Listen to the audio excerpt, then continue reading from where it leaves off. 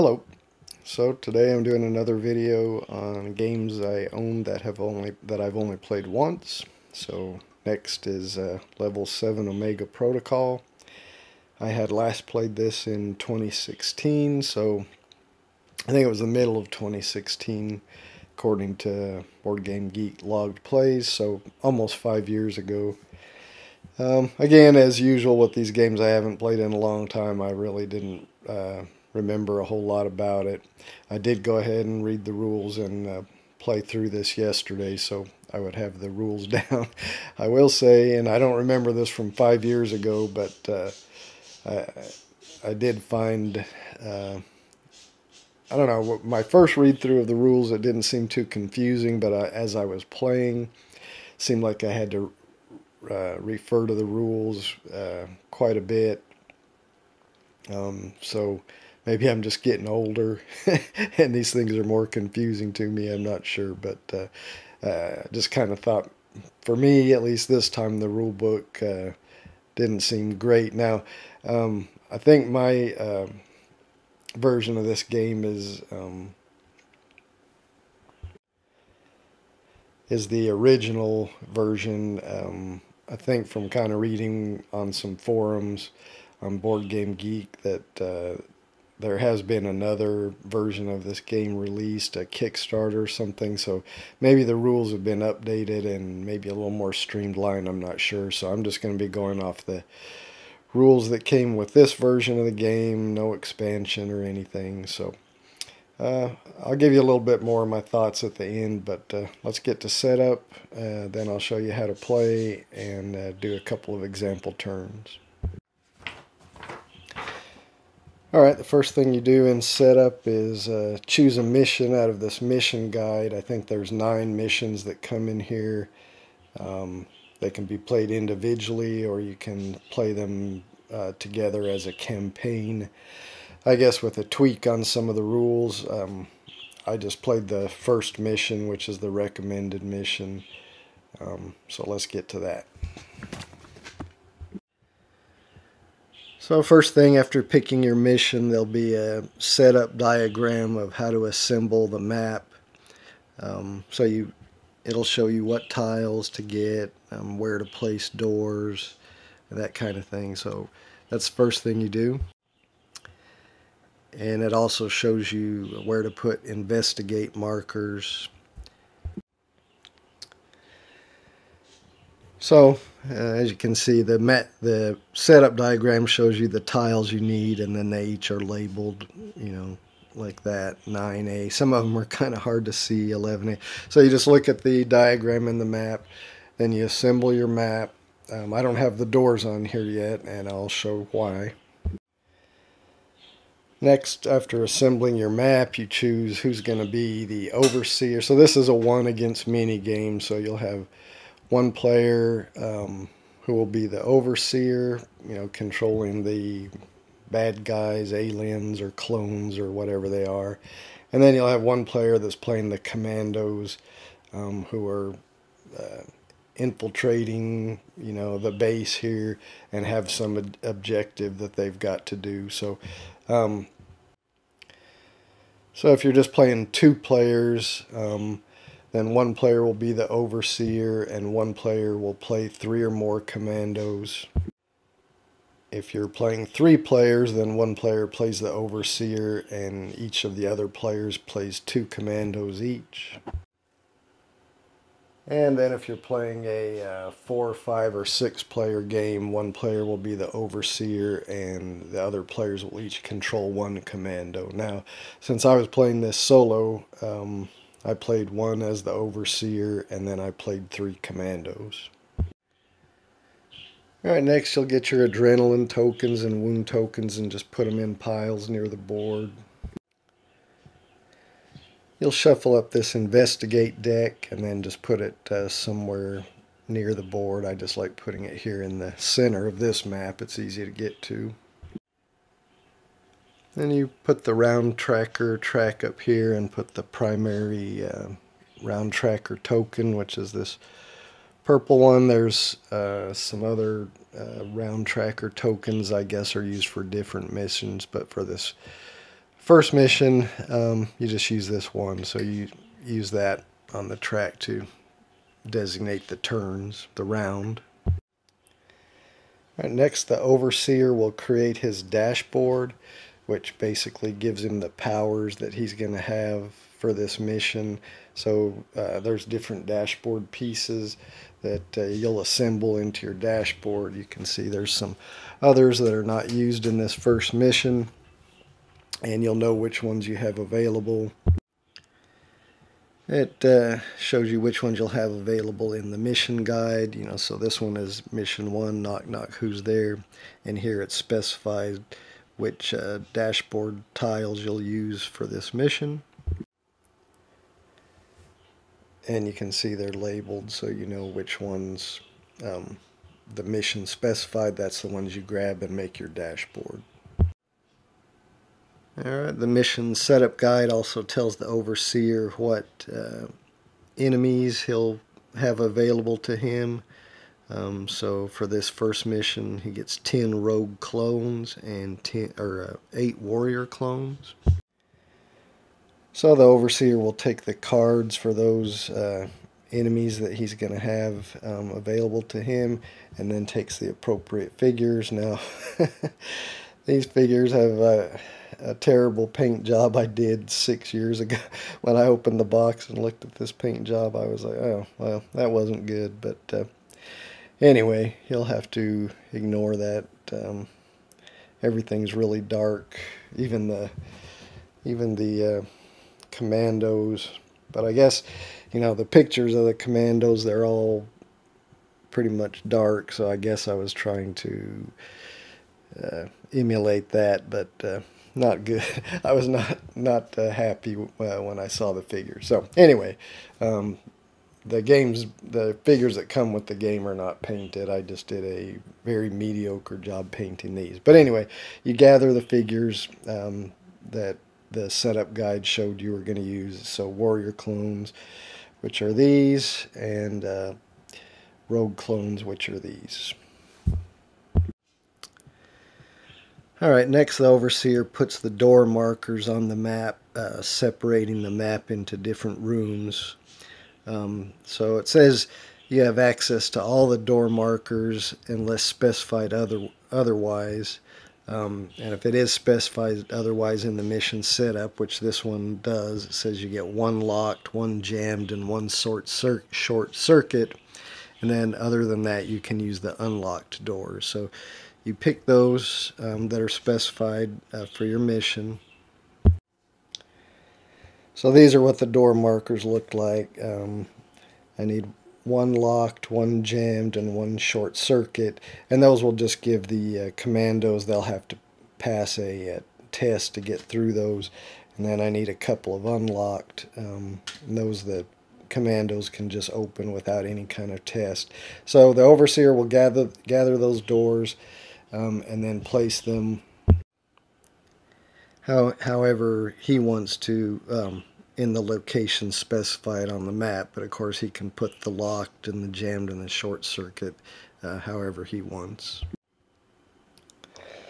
So I've placed those doors on the map as specified in the mission setup, and then that separates the maps into rooms. So everything on this side of the door is a room, everything on this side of this door is a room, everything between these doors is a room, everything between these doors is a room, and so forth. So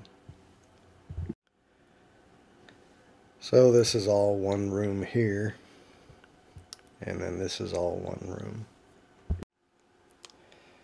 Alright, next you'll sort the room cards according to the mission setup and place room stacks in each of your rooms.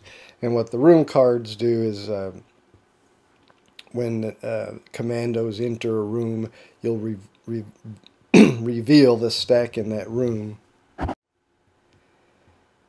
And those room stacks will spawn enemies or put obstacles of some sort. So first thing you do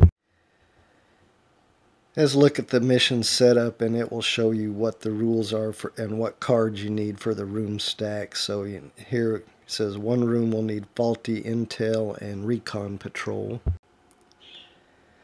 So you go through the room card deck and find those. You'll see that recon patrol will spawn 2 rogue clones and 1 warrior clone, and faulty intel. We'll flip over an intel tile, and we'll explain more about that later. But let me go ahead and get all the cards set up for these different room stacks. So next I need corrosive gas and flanking party.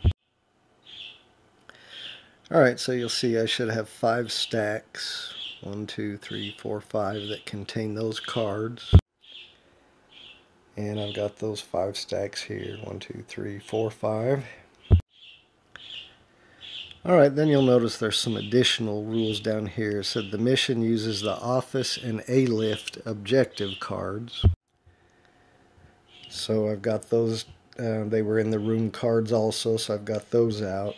Now these will be objectives that the commandos are trying to find, so rooms that the commandos are trying to find as part of their mission.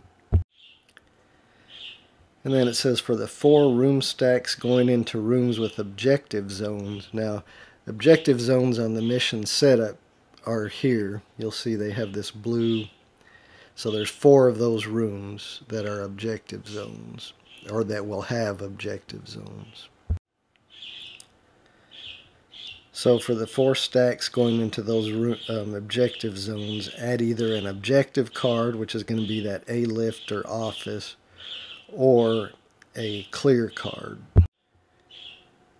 And the clear cards just have nothing on them. So now you decide which stack you want to put, which stacks you want going into what room.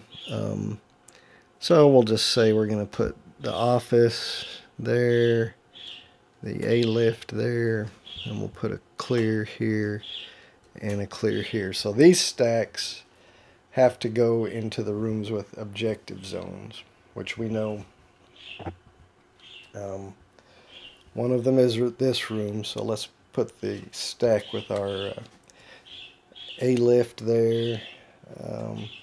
We know one of the objective zones is up here, so we'll put our stack with our office there. One with an objective zone is here, so we'll put one with a clear there. And one with an objective zone is here, so we'll put the other clear there. And then our last stack just goes in this room. Now, this one here is the room where the commandos will enter. And you can see that's shown on the map here. It's got the commando entrance tile there. Alright, so anyway, we've got all our room stacks set up with the room cards. And then the overseer will take his starting energy to create a starting energy pool. And it shows that his energy pool minimum is the number of commandos times 2. So in this case I'm playing with 3 commandos, so he'll start with 6 adrenaline or energy. And that's these, so 1, 2, 3, 4, 5, 6. So the overseer just puts those in his play area somewhere. Alright, then the commando players will each decide what commando they want to play. I'm playing with the team leader, the countermeasure specialist, and the rifleman. I think there's also, let's see, reconnaissance and heavy support are the commandos that come in the base game or version of the game that I have. So anyway, I'm going to do the team leader, countermeasure specialist, rifleman. Each player will decide, which one they want to do. Then they'll take the appropriate figure that goes with that character. They'll also take the kit cards that go with that character, and you can see, so the rifleman will take all the kit cards that go with the rifleman.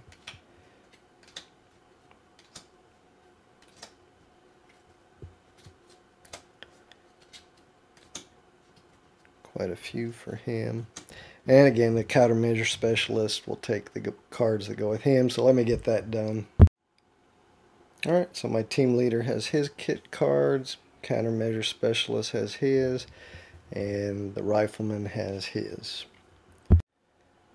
Then each character has a set of stance cards. Again, you look at the bottom, these three are for the rifleman, so let me get those for each character. Alright, so I got the rifleman stance cards, countermeasure specialist stance card, and the team leader stance cards. Besides each figure's specific kit cards, there's also a deck of common kit cards that are available. So next, each commando will choose what kit he wants to have. So from his own unique kit deck and from the common kit deck, he can spend up to 6 points. And the point values are located here. Like for this Hobbler drone, that would take 2 of the rifleman's 6 points. So he goes through all his kit cards, as well as if he wants anything out of the common kit deck, and picks 6 points worth of kit. So I'm going to go ahead and do that for each one. Alright, so for my rifleman, I took this Vent Rat Drones Advanced Med Pack. From the common, he took Enhanced Targeting, and then he replaced his basic weapon with this one. So that added a 2, 4, 5, 6. Countermeasure Specialist took an armor upgrade from the common, then from his own he took Precognition, Guidance, and from the common he took a med pack.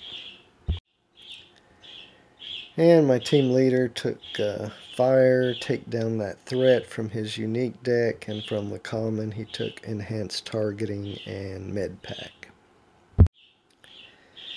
And each of these kit cards kind of specify when they can be used at any time, or as an action on your turn. And some of them have a cost to play, which we haven't gotten into spending adrenaline for actions. But over here on the right side, the ones that have a cost, you'll see what that is. 2 adrenaline, 1, 2. Whereas this one doesn't have any cost. Alright, then the commandos will place their figures on the starting tile of the map, which I've done there. And that completes setup, so now we're finally ready to play. So how do you win the game? Well, each mission is different, but for this mission, the commandos win if they retrieve the data, which is in that office. So you'll see there's an event. Office found after the room containing the office objective is revealed. Oh, well, those are events that help the overseer, but here we go. Commando must be on the office objective, and remember, we place that office room card in one of the rooms, so when that's revealed, then the office objective tile will be placed. We put that office in this room, so when that card is revealed, then the office objective tile will be placed here where objective tiles are. And so if a commando is on the office objective marker and increases adrenaline by 1, so spends 1 adrenaline, he retrieves the data, and then to win, the commandos win if they retrieve the data and move more than half of the commandos exit through the A-lift, which the A-lift, if you remember, was another one of the cards we put in the room card stacks. And when that one's revealed, then you'll put that objective tile. Well, actually, I think we put that in this room, so then that objective tile would be placed there. So for the way we set up this mission, for the commandos to win, they would have to come in this room, which will reveal the office, go in that office, spend an adrenaline, to get the data, which is just going to be an objective token, and then they'll have to move back through here, reveal the A-lift, which will place that objective tile, and then at least half of the commandos will have to get on that tile to win. And the overseer wins if he kills at least half of the commandos. So for me playing with 3 commandos, he would have to kill 2. So that's how, for this mission, Knock Knock Who's There, how the commandos win and how the overseer wins. But how do you actually play the game? Well, the first thing you have is the timer phase. And in every round but the first round, when you have the timer phase, you'll advance the token. So in the first round, you don't do that since it's the beginning of the game, but the next round you advance it. Now, what's the purpose of the timer? Well, that depends again on the mission. You'll see in this mission that I'm playing that at the start of the 8th round, or after both rooms containing the office and A-lift are revealed, then the crisis point is triggered and the clones get to add more dice to their rolls and some other benefits. But so each mission will probably have some kind of crisis point or something that occurs at a certain round. So that's the reason for the round tracker. So again, the timer phase, you advance the timer, but not in the first round. Then the next thing that happens is the commando planning phase. And the first thing that happens there is any adrenaline that commandos had spent on their previous turns would get transferred over to the overseer. Now again, at the beginning of the game, the commandos haven't taken any turns, so they have no adrenaline to transfer to the overseer. But that's why he starts with a certain amount of adrenaline or energy in his energy pool. Alright, next the commanding officer will assign initiative, which basically determines the turn order of each of the commandos. So the commanding officer is always the team leader if he's one of the commandos in play. If not, then the next commanding officer is the countermeasure specialist. If neither of them is in play, then it's the heavy support specialist, followed by the rifleman, and then finally the reconnaissance specialist. So I do have the team leader, so he would assign an initiative card to each of the players to determine their turn order. And these are the initiative cards, so whoever is playing the team leader, let's say he's going to have the rifleman go first. He'll have the countermeasure specialist go second, and he'll be third. So alright, now we've assigned initiative. So the next thing that happens is each commando will, well, if I could pick these up, they'll choose the stance they're going to use for the round. So like these are the rifleman's stance cards. So they determine, like, so if he chooses the prone stance, you get an ability, and then it also determines your movement and your defenses. So if he chooses this stance for the round, then he only has a movement of 1 when he takes a move action, meaning he can move 1 space.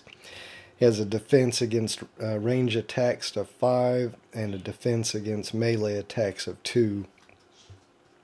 And then he can spend a maximum of 5 adrenaline on his turn. Whereas if he takes the double time stance, he has a movement of 4 every time he takes a move action, but his ranged defense goes down to 3, although his melee defense goes up to 4. And finally, the cautious advance. He has a movement of 2 each time he takes a movement action, a ranged defense of 4, and a melee defense of 3. Again, you get a different little power there. And his max adrenaline he can spend with this stance is 6. So at this time, each player will choose what stance they want and put it in their stance section on the board here. So let me do that. Alright, so the rifleman chose cautious advance. The countermeasure specialist chose cautious advance. And the team leader chose commanding. The reason I chose that, gives him less movement, but all commandos within a 5-space aura, and an aura is just within 5 spaces. Within 5 spaces around him, ignoring wall. These red spaces on the tiles are considered walls, so they can block movement and help hinder line of sight. So anyway, but an aura doesn't care about walls or anything like that. So if it's within 5 spaces, then for him, then any commando within 5 spaces gains an additional black die when rolling for attacks. So, alright, so then after stances are chosen, then starting in initiative order, each commando will take their actions. And the possible actions they can take are move, which will cost 1 adrenaline. So remember, he has a max adrenaline. With this stance, he has a max adrenaline of 6. So if he takes a move action, then because that has a cost of 1 adrenaline, he just puts that on his player mat or somewhere in his play area. So he spends 1. Now, because of this stance, he can move up to 2 spaces. Now, when you're moving, you can move 1 diagonal with a movement, but that's it. So he could move 1, 2, or 1, 2, or 1, 2. Now, either at the beginning or the end of your movement, you have to choose your facing. So each figure will have, now you can see my pitiful little paint job. I kind of tried to paint that chevron there, but each of the figures will have a little chevron on one side, and that's their facing, and that will help determine line of sight. So again, he could move 1, 2, and then set his facing like so forth. So again, movement cost 1, and then you can move up to your total movement depending on your stance.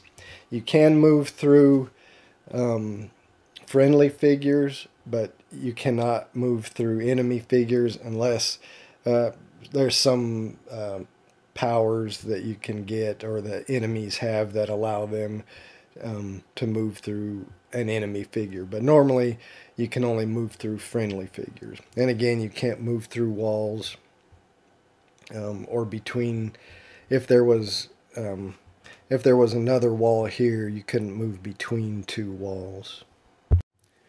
Alright, another thing you can do for 1 adrenaline is if you are on or adjacent to one of these investigate markers, and of course adjacent could be diagonal. If you're on or adjacent to one of these you can spend 1 adrenaline to draw one of these investigate cards, which will give you some item, which, it'll tell you what it is. Then you can put that in your, with your kit or whatever, and then you discard this investigate token. Alright, another thing you can do for 1 adrenaline is open a door.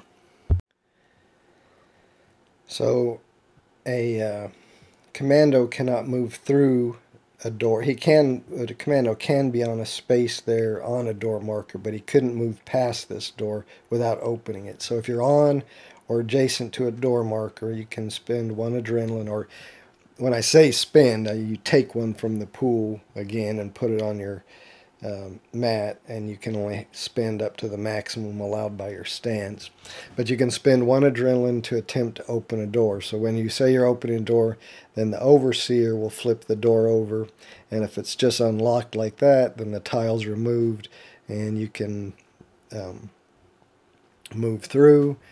But if there's one that, like this one, you try to open it and it says short circuit, so it says the commando who opens this door takes 1 wound. So it would be open, but he would take a wound. Now, there's another type that we put on here, which is locked.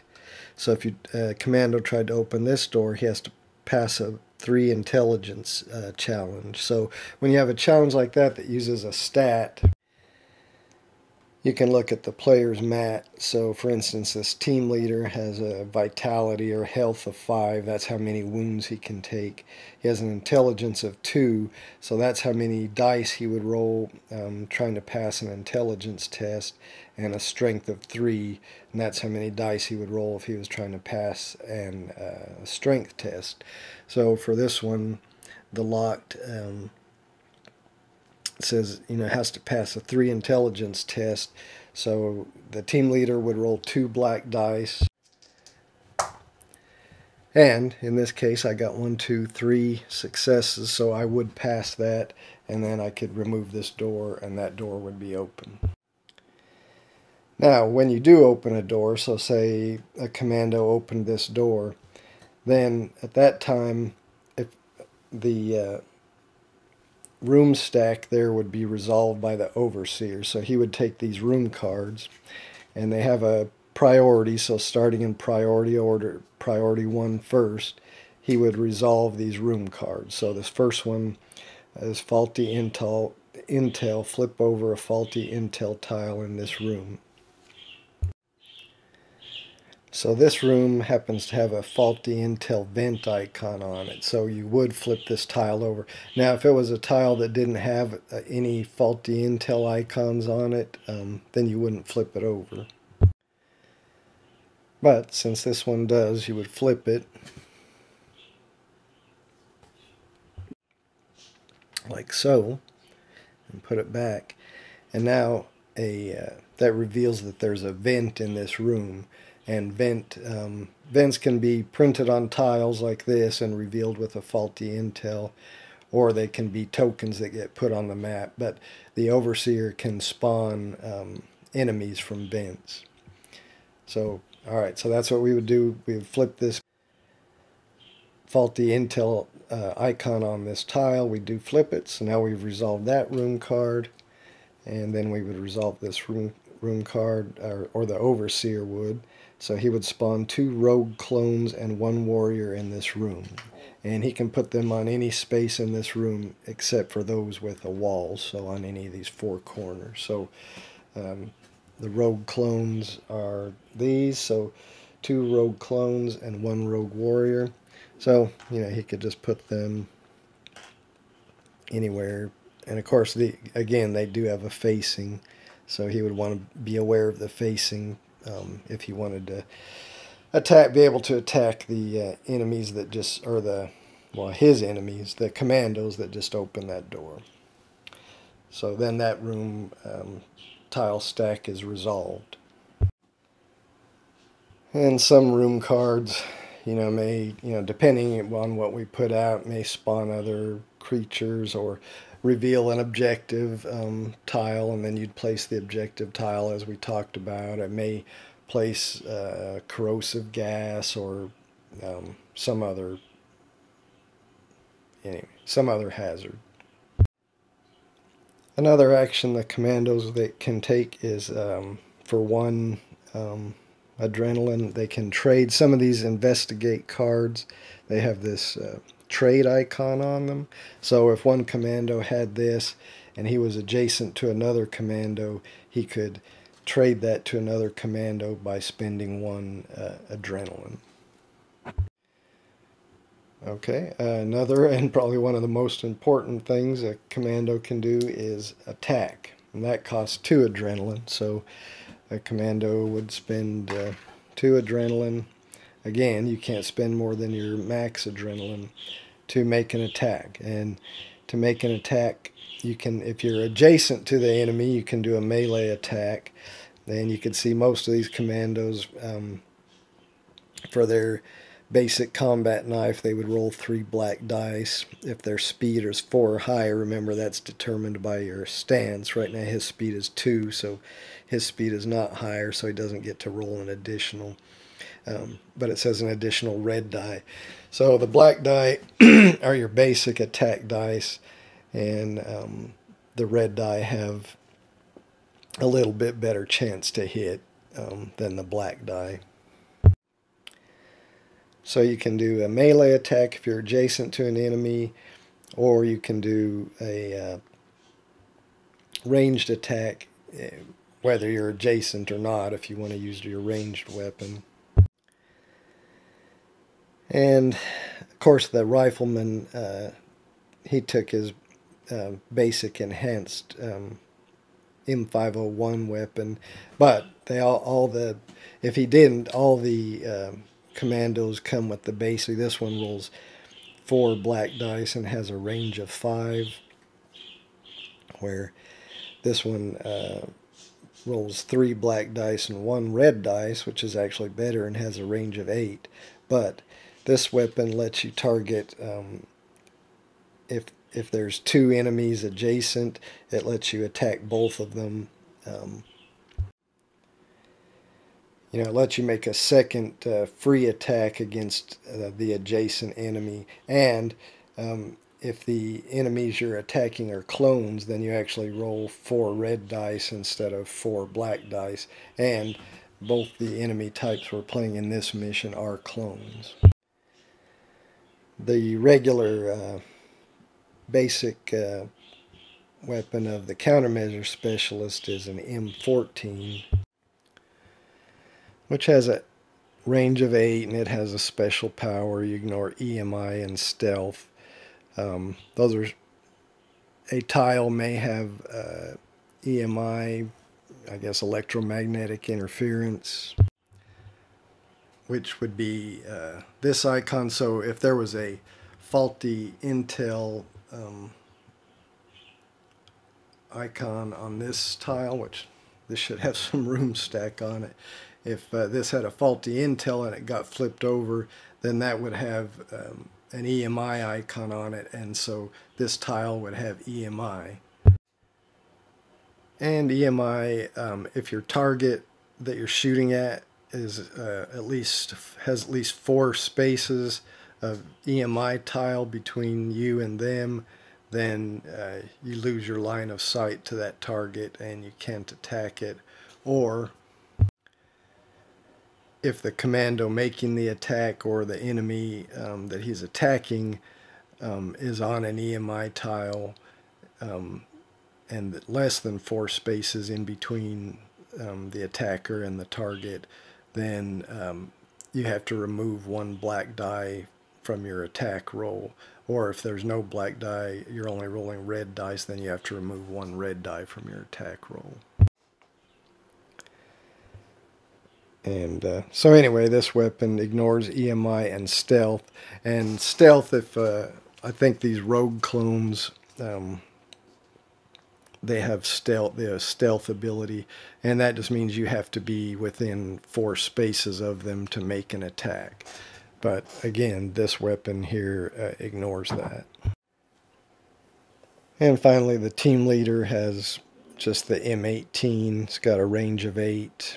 And then if you're not adjacent to an enemy, you can increase your adrenaline by 1 to add 1 red dice to the attack.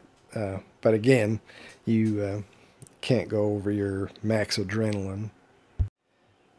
So when you're going to make an attack, of course, first you have to check your facing and make sure that your enemy is in your field of vision, which just goes out in a V from your facing.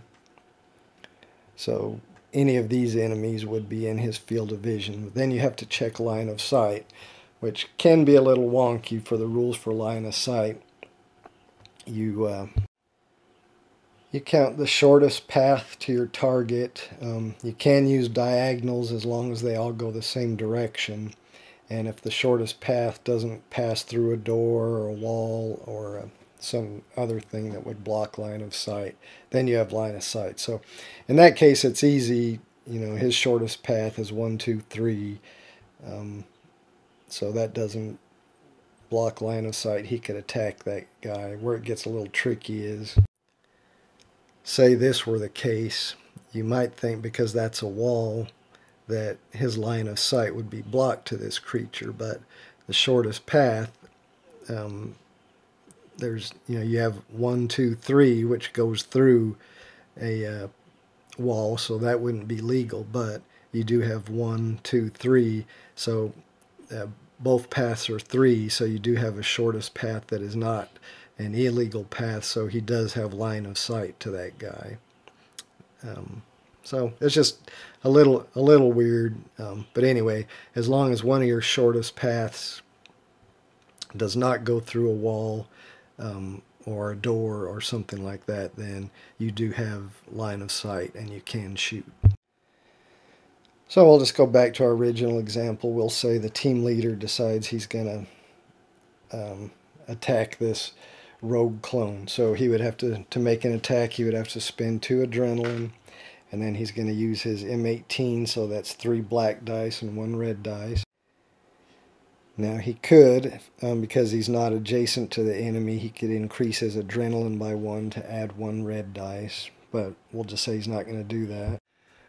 But you got to kind of keep track, or all the players need to know their kit abilities, because the countermeasure specialist has this guidance ability that says you and commandos within 1 space of you roll an additional black die for ranged attack.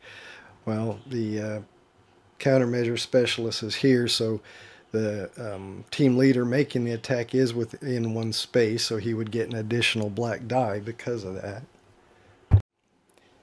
And then the team leader does have this enhanced targeting, so he can re-roll 1 black die from each of his ranged attacks. So if he doesn't hit, he can re-roll that 1 of his black die. So, alright, we've got our dice pool. It's going to be 4 black dice and 1 red dice. And we roll that. And so you got 1, 2, 3, 4, 5, 6. Well, to hit a rogue clone with a ranged attack, you just need 4. Now again, he had that stealth ability, so I had to be within 4 to make the attack, but I was within 3, and my range was 3, so I can make the attack. I got 6. His range defense is 4, and his health is only 1, so that alien would be killed. Now I've only spent 2 adrenaline, so I could spend another 2 adrenaline to make another attack on that guy. But anyway, that's how combat works. And it's pretty much the same for the aliens attacking the commandos. You can see that the rogue clones can only make a melee attack. It's got that, so they have to be adjacent. And the warrior clone, he has, you see, 2 ranged attacks with a range of 6, and you wonder why there's 2 that both roll the same amount, 3 black dice. And I'm not exactly sure of the reason of that, but he does have this, I guess this is in this seeker box, and that says if this figure does not move this turn, it can make an attack against any target within the range of this weapon, ignoring line of sight. So I guess the seeker doesn't have to have line of sight, but the coil gun does. I don't know if they necessarily had to list that as 2 different weapons, or if they could have just put the text box here. But anyway, you can see he rolls 3 black dice for his attack. And again, I showed earlier that depending on the stance of the commando determines what their range defense or melee defense is. It's different depending on their stance. If a commando ever takes wounds equal to his health, then he is downed. You know, I showed that if the aliens take damage equal to their health, then they're just removed, you know, put back in the supply for this overseer. But if a commando ever takes wounds, and each time a commando takes a wound, he puts a wound marker on his sheet. But if his wounds ever equal or exceed his health, then he is what's called downed. And when a commando's downed, he'll replace his figure with one of these downed tokens wherever he was downed at. And then he takes a downed stance card or downed card and puts that on his stance. And then the only actions he can take when he's downed is a move action. She can move up to 2. And normally before somebody's downed, you could, you know, use your med pack kit if you're adjacent to them, spend 2 adrenaline and roll a red die and heal as many wounds as the red die. But once you're downed, a med pack cannot be used on you, and you can't do anything but move. But one of the actions another commando can do, since they can't use a med pack on you, they can revive you. So if a commando is adjacent to another downed commando, they can spend 2 adrenaline. Again, not going over the max they can spend. And if they do that, that's a revive. They can do the revive action. So the downed commando would replace the downed marker with his figure. But he has to keep the downed stance until the next commando phase, where they choose a stance, and then he can choose his new stance and remove 1 of the wound tokens from him. So he'll still have, several wound tokens on him. He just removes 1. Another action that a commando can take when they're not downed, of course, is a heal action. So they can spend 2 adrenaline, put 2 adrenaline on their sheet, and that allows them to heal 1 wound. And that's on themselves. The med packs are for healing other commandos. The rifleman, who has this advanced med pack, he can heal other commandos, again, for an action, spending 2 adrenaline. But his heal action, where normally it would cost him 2 to heal 1 token, his heal actions only cost him 1 adrenaline to heal 1 wound token, since he has this advanced med pack. One other thing I didn't mention about when you are downed, when you're killed and downed, all the adrenaline you've spent is immediately transferred over to, that's on your sheet that you've spent for your turns, is immediately transferred over to the overseer. Normally that happens at the beginning of the commando phase, where they transfer adrenaline, but if you're downed, all your adrenaline immediately transfers over to the overseer. So that pretty much covers all the actions that the commandos can do. So once the commandos have all taken their turn, then we go to the overseer phase. So the first thing the overseer will do is refresh his dashboard. Now on the first turn, he may not have any parts of the dashboard he needs to refresh, but as the dashboard takes, or as the overseer takes actions, he has to pay costs in energy or adrenaline from the pool of tokens that he's gained, that the commandos had given him, at the start of their previous turn, or the minimum amount that he started with. So he has to pay a cost, kind of just like the commandos did. So a cost to do this, he can do this action on the commando's turn, interrupt, force a commando to re-roll an attack. But to do that, it has a cost of 3 adrenaline or energy, so he would have to put that in there. Now, anytime he wants to take one of these actions, the energy well, or just the well or adrenaline well, has to be empty. So if he's taken, if he took this action on the commando's turn by spending 3 adrenaline in there, then that action is not available to him to take again, because there's adrenaline tokens in the well. So at the beginning of the overseer's overseer phase, he refreshes the dashboard, and to do that, you look at the number here to the side and you remove that many tokens from the well. So when he's refreshing the dashboard, he would remove 2 tokens, and those just go back to the bank. And this action can still not be taken because it's empty. Now, some of them have this committed cost, which you can see down here, like this action. If you still have an adrenaline in your well here as the overseer, you can take this action again, but you have to pay this committed cost. So instead of paying the normal cost of 3, you would have to pay 5. Some actions don't allow that. You can see a lot of these actions have no committed cost. So well, this one does.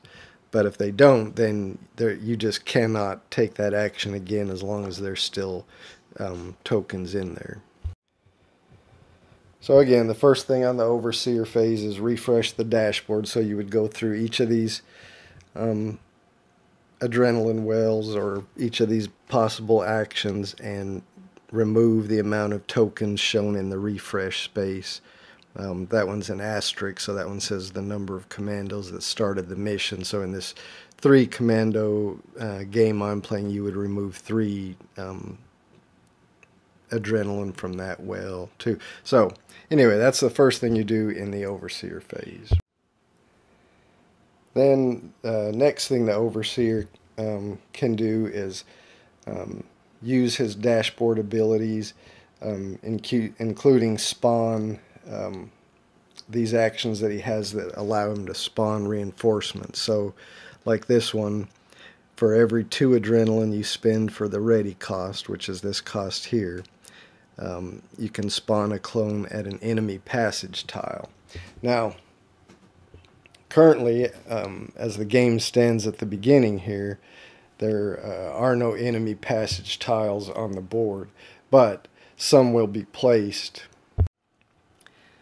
It depends on the mission. As you see for this mission that we're playing, as the commandos explore rooms, any room that does not have an objective in it, when it's explored, it will end up getting a enemy passage tile put on the end. So we know we put an objective in this room and we put an objective in this room. So when those rooms get explored, the objective tile will be placed. But this room, when it gets explored, it will get an enemy passage tile placed there because there's no objective there. And when this room gets explored, it will get an enemy passage tile placed there. And you can see it says that here, enemy passage will be placed in objective zones for rooms without objectives. So at the early state of this mission, he cannot use that to put reinforcements because there isn't a enemy passage tile on the map yet. But he has this other spawn ability to spawn up to 2 clones at a vent. And we do have a vent that came up here when we had to flip this tile because of the room cards. As you remember earlier, I showed we had to flip that tile because it had that faulty intel. So now there is a vent there, and there will be other things that will put vents in other rooms. As I said, they can be placed with a token as well as those that are printed on the board. And the other seer has other actions he can take. Again, some that are on the commando's turn. If that says interrupt, then he can take those actions on the commando's turn. You know, as I showed some of these. This one here, another one he can take on the commando's turn. It's got a pretty high cost of 10 adrenaline though. This allows to refresh every other dashboard ability once. So I said at the beginning of the overseer phase, you refresh all the tiles by removing, you know, the amount of adrenaline shown in this. If you take this action, it lets you refresh all these tiles again one time, but again, that's got a pretty high cost. But when you refresh the next turn, you get all 10 back. So anyway, that's when the overseer can take actions, you know, other than the ones that are an interrupt ability. And besides taking the actions on his dashboard for enemies that he's already got placed on the map, which, you know, currently in our example, we have the one warrior clone and one rogue clone. So So if he's got enemies on the map, he can activate them by spending adrenaline. So he can either spend one adrenaline just to move them, and again their movement allowance, both of these clone can move up to 6 spaces with one move action, so he could spend one adrenaline just to move them, or you can spend their activation cost, their combat activation cost, which on both of these happens to be one adrenaline.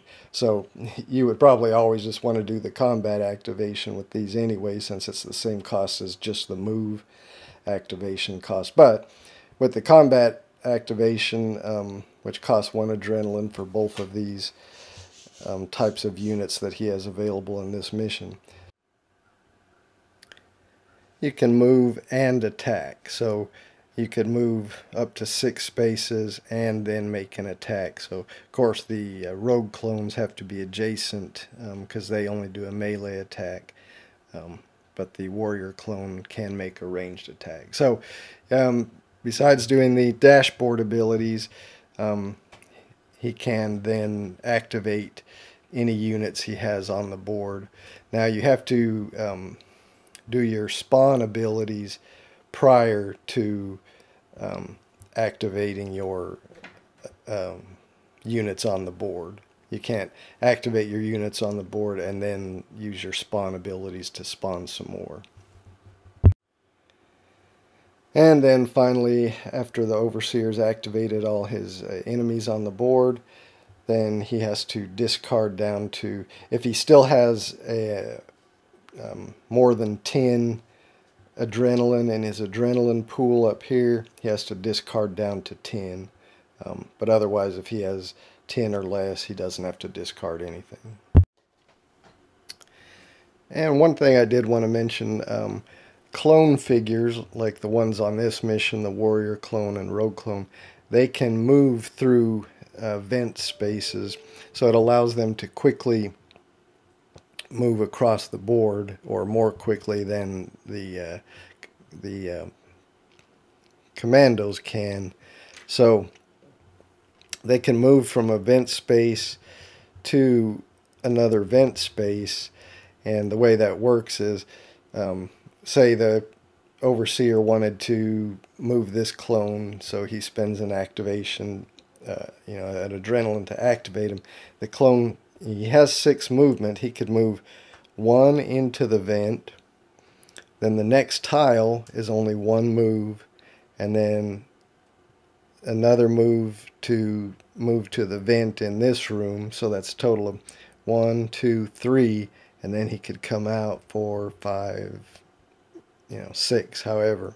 So when they move using vents, they enter a vent, and then each tile that they move is only 1 space, but they must be able to exit at another vent within their movement. But that does allow clone figures to move around very quickly if you have vents on the tiles, on the map. And since I covered combat already, like I said earlier, combat is pretty much the same for the enemies, the Overseer's figures, as it is for the commandos. So I think I've pretty much covered how the game plays, so why don't we go through a couple of example turns and wrap it up. So I think what I'll do is kind of just pick up where I had left off, where I'd had the rifleman open this door, and that exposed those room cards with the recon patrol that spawned these clones, and also had the faulty intel, which flipped this tile over, exposing a vent. But I'll just go over, the first steps that we did as transfer adrenaline. So any adrenaline that the commandos had on their sheets from the previous turn would have gone over to the Overseer's pool, but since this was the first turn of the game, there was none. Then the commander, which is the team leader, assigned initiative, and then we had the each player selected their stance, cautious, advance, and commanding. And so for the rifleman's first turn, he opened a door, which was here, and it was unlocked, so he just got to open it.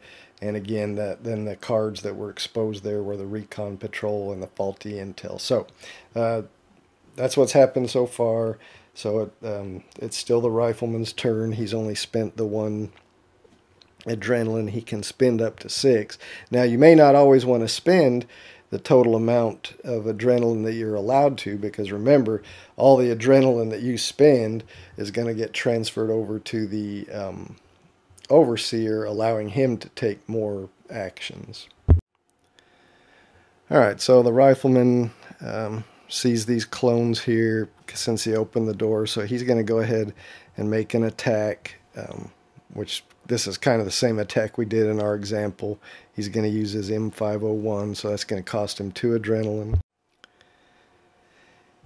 And, as I said with the M501, when you make an attack, if possible, choose a second target adjacent to the primary target and in your line of sight.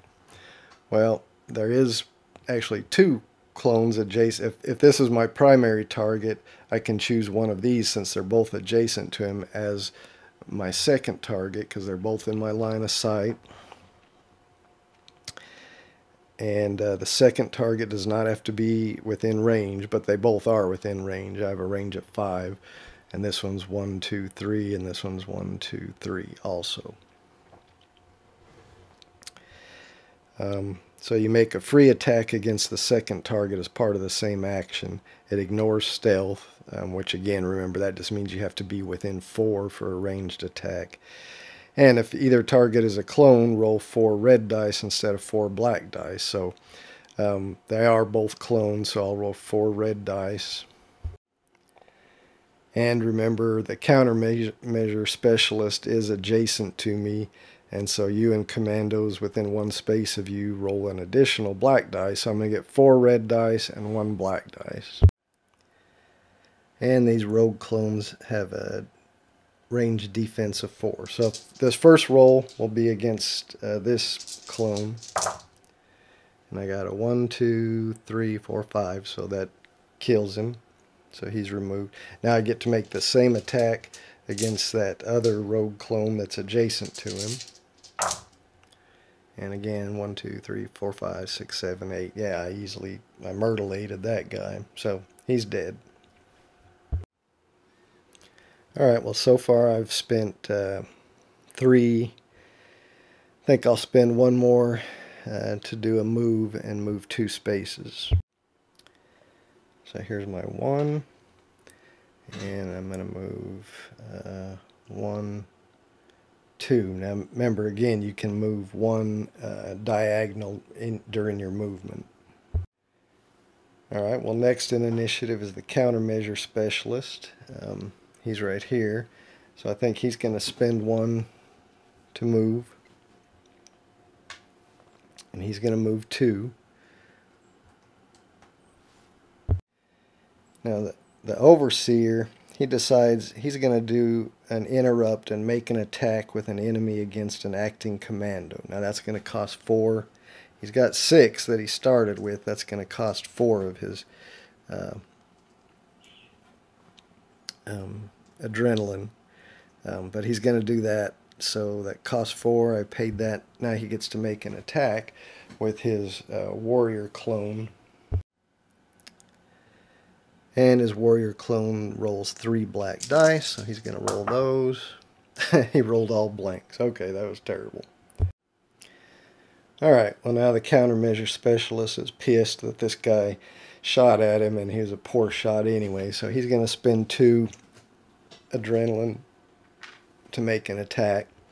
Now he has this M14, which gives him 1 red and 3 black. Plus he gets to benefit from this guidance also. You and commandos within 1 space of you roll an additional black. So he's going to get 1 red and 4 black. Alright, here's his roll. 1, 2, 3, 4. This guy, the warrior clone's range defense is only 3, so he kills him.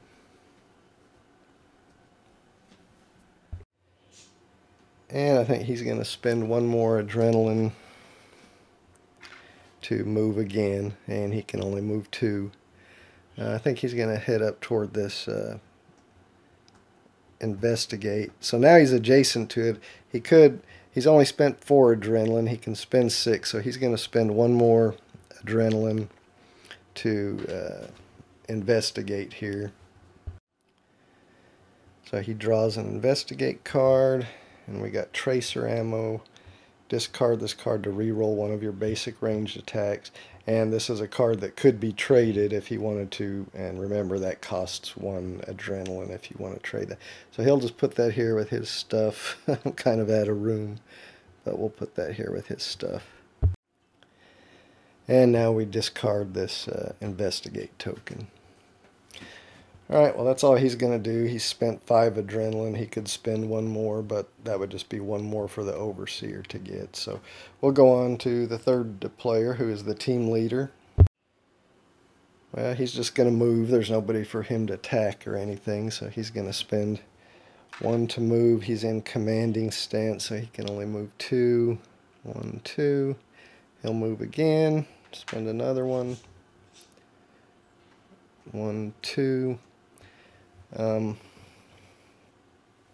Now they got to kind of decide which way are we going to go, this way, this way. Now, the problem with playing this solo is I know there's an objective here and I know there's an objective here, but if you're not playing it solo, you wouldn't really know. So you just have to decide where you're going to go. So the team leader, being the commander, he says, well, we're right here by this. I think I'm going to move over there. So he's going to spend another 1 to move again. He's going to move and change his facing here. And he'll spend 1 more to open this door. So another adrenaline. That's 4 that he spent. He can spend a total of 5. So now the overseer, I say I'm going to open this door. The overseer flips this over. It says locked. And of course it requires a 3 intelligence check to open it. So I do have the team leader has an intelligence of 2, so he rolls 2 black dice. 2.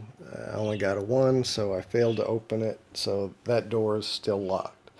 And now, he could spend 1 more to try to open it again, but he thinks he's going to hold off for this turn and wait till next turn. He doesn't want to be giving the overseer that many on his next turn. So the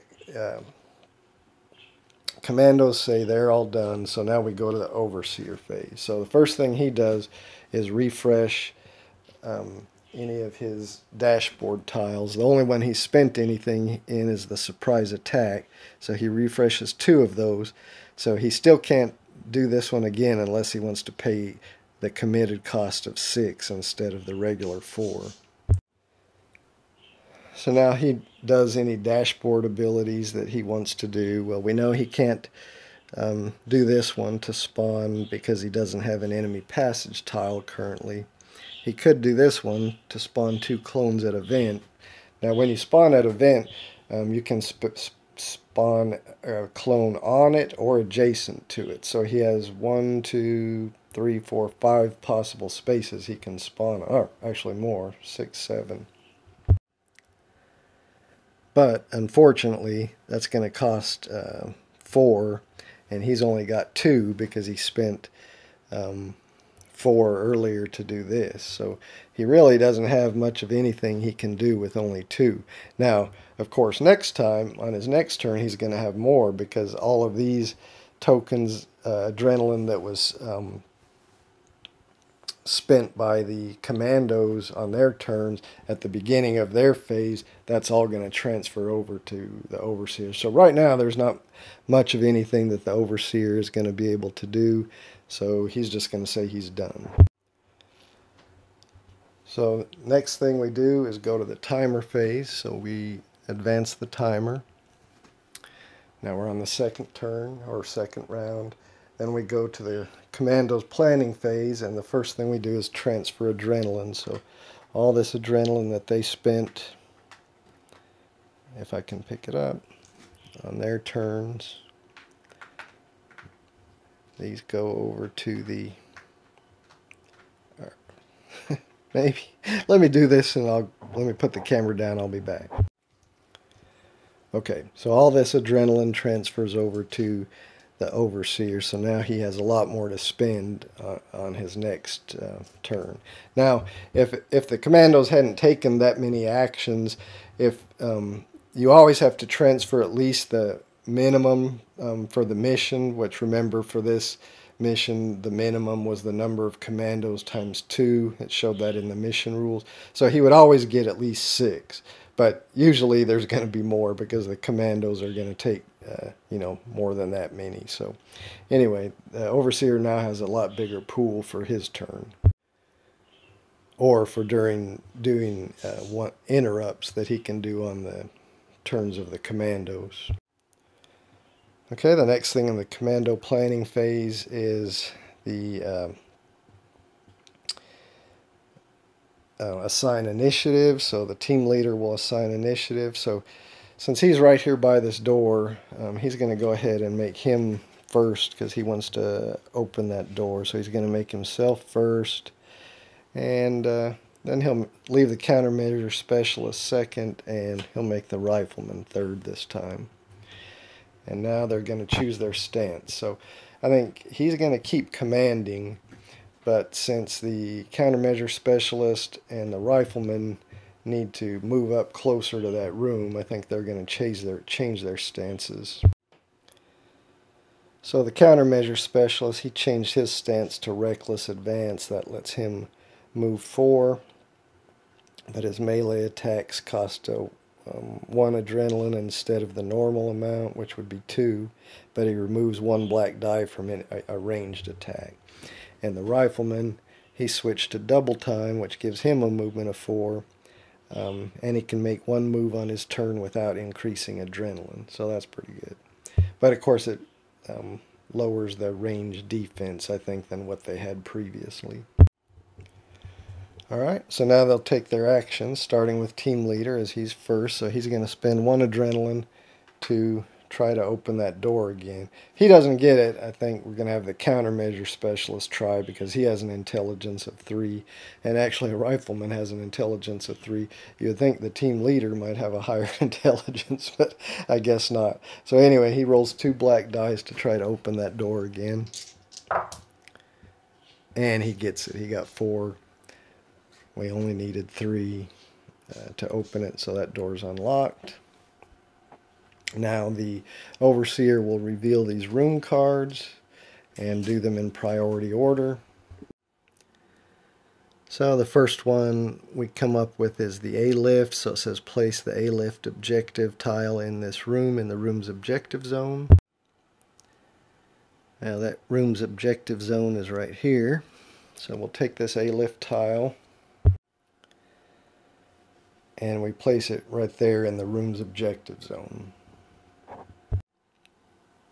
Alright, the next priority 2 is corrosive gas. Place up to 9 corrosive gas markers in this room to form 1 cloud. So the rule with placing corrosive gas markers is they all have to, each corrosive gas marker you placed in there has to touch at least 2 other corrosive gas markers, and not diagonally, so orthogonally. So according to this, I can place up to 9. So let's see how many I can get. Let me place those.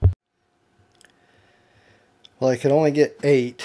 The rules for placing the corrosive gas is, again, I said each one must touch at least 2 other ones. So I couldn't put one here because it would only, I couldn't put the 9th one, because if I put one here, it would only be adjacent to 1. If I put one here, it would only be adjacent to 1. Again, it can't be diagonal. And you can't put one on objective space, and you can't put one on walls. So I managed to get 8. Now the rules for corrosive gas, if a commando, when a commando moves into a corrosive gas cloud, he takes a wound, and if he begins his turn, in a corrosive gas cloud, he takes a wound. He doesn't take a wound for every tile he moves through with a corrosive gas, but when he moves in, each time he moves into the cloud, he takes one wound, or if he begins his turn in the cloud, he takes one wound. Alright, so we've placed that corrosive gas, and the last part of this room card says spawn 3 rogue clones in this room. Now, they're not affected by the gas, so they can go in there with the gas. So 3 rogue clones. Alright, I will just put them like this. One thing I don't know if I mentioned when I was talking about combat, but other figures do not block line of sight. So your own figures or enemy figures do not block line of sight. Alright, well, still the team leader's turn. He's just taken the one action. So he is going to spend another action to move again. And again, he can only move 2. So he's going to move 1, 2. One other thing to mention in this mission, once the A-lift is found, which we just found it, after the room containing the A-lift objective is revealed, the speed of all clones becomes 7.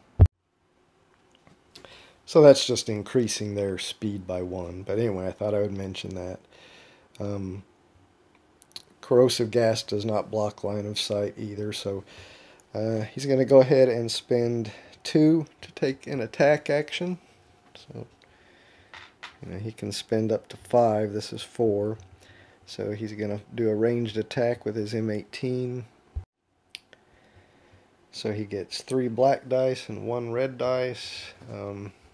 He's not going to get any other bonuses. So. Alright. 3 black dice and 1 red dice.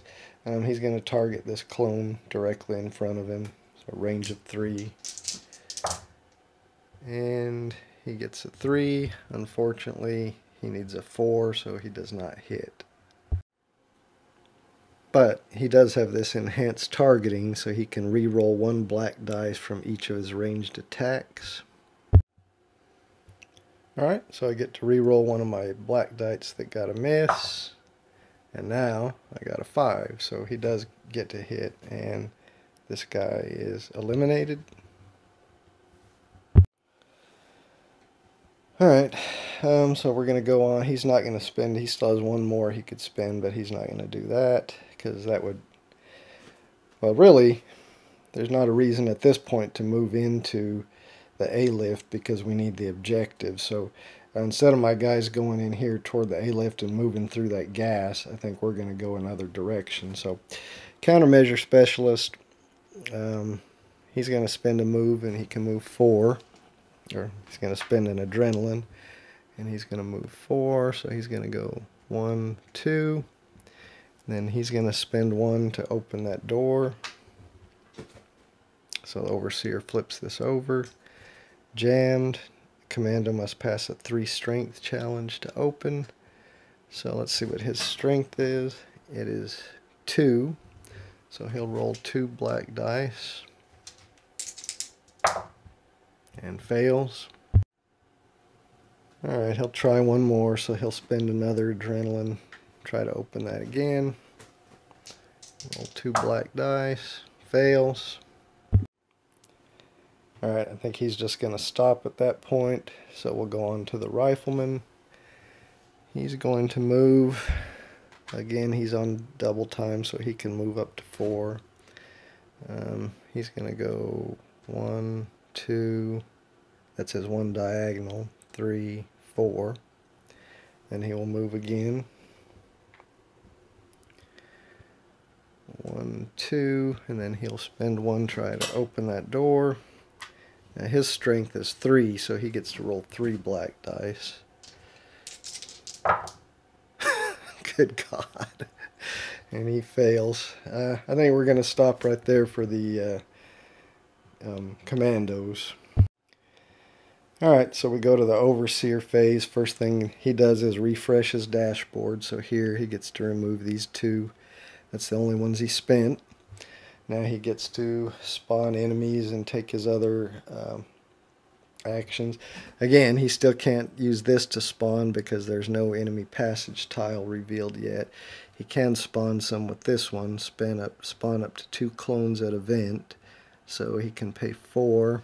1, 2, 3, 4.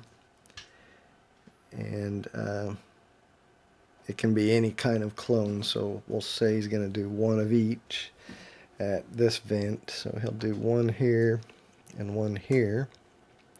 And he can then pay 2 adrenaline tokens directly to the bank instead of putting them in here to spawn a clone at another vent. Well, unfortunately I don't have another vent, so I can't do that.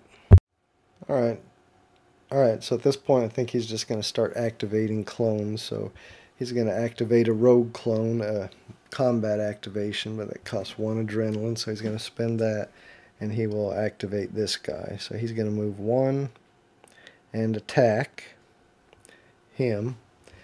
He's adjacent to him, so he gets 3 black dice to use his claws. And the team leader's melee defense is only 2 when he's in commanding. So yeah, we've only got to roll 2 successes with that clone. And he got 4, so that's a hit. So now the team leader has to take a wound. Alright, so I think now we'll activate this other clone. So he will spend 1 adrenaline out of his pool to activate that guy. So he's going to move 1, 2, 3 and change his facing so he can do a melee attack against him. And he got 3. Again, we only needed 2, so that makes the team leader have to take another wound. He's got 2 out of the 5. Once he gets 5, he'll be downed. So, might have been a bad idea. Maybe we should have attacked those guys instead of going to try to open this door. But anyway, alright, he's going to spend another adrenaline to activate this clone. And he's going to move 1 and attack this guy, which is the countermeasure specialist. Now his melee defense is 4, so that might be a little trickier. Maybe he should have gone and just attacked the team leader again. Oh, but he did get a 4. 1, 2, 3, 4. So now the countermeasure specialist takes a wound. And we still have 1 more to activate. And he does have a weapon. He didn't have to be adjacent. So we'll just say he's going to attack the team leader. The range is 1, 2, 3, 4, 5. His weapon has a range of 6. So he gets 3 black dice. Now, since it's not a melee attack, well, his range defense and commanding is still only 2. So even a roll of 2 is going to be enough to give him a wound. Oh, well, we failed. But I have this dashboard ability for 6, make an additional attack with an enemy during its combat action, and I reduce the cost of this ability by 2 if used on a clone. Well, I am using it on a clone, so I only have to pay 4. 1, 2, 3, 4. So I'm going to use that and make that attack again. You gotta be kidding me. Alright, so that's still a failure. Alright, so I've activated all the enemies I have on the board. I think that's pretty much all that the Overseer wants to do. So I guess that's going to end his turn. So I think we'll wrap it up there. You kind of see how the game works. We've revealed some rooms, done some combat. So I hope that gives you a good idea, and I think I'll wrap up my turn examples there. Hope I didn't make too many mistakes, or any mistakes, hopefully. So I'll just give you a little idea of what I think about this. It's definitely not for playing solo, because as I mentioned, I mean, when you're playing solo, you know where the objectives are, which a big part of the game is for the commandos not to know that, so they don't know exactly where to go. And another problem with playing this solo is there's so many abilities of each commando, and so many abilities the Overseer has. It's hard to remember. Oh yeah, I could have used the Overseer's ability to do that. Oh, I should have. Where if each person just has to keep track of their own abilities, they could say, hey, don't forget I have this, and you can use that bonus or whatever. So I definitely will not ever play this again solo. It's just not good solo.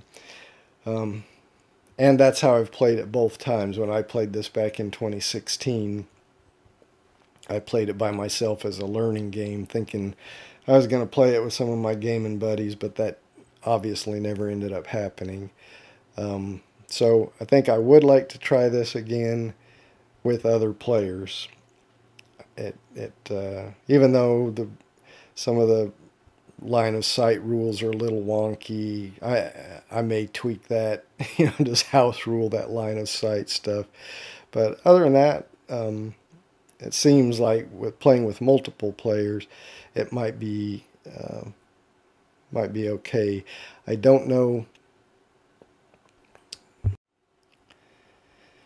about the balance. When I played this time, the Commandos won. It seemed pretty easily, but I looked at my logged play back in 2016, and the Commandos lost then. So I'm not sure. Maybe it is balanced or not. I don't know. With just 2 plays 5 years apart, I have no idea. So anyway, I can't say one way or the other where the game is good or bad until really I've played it.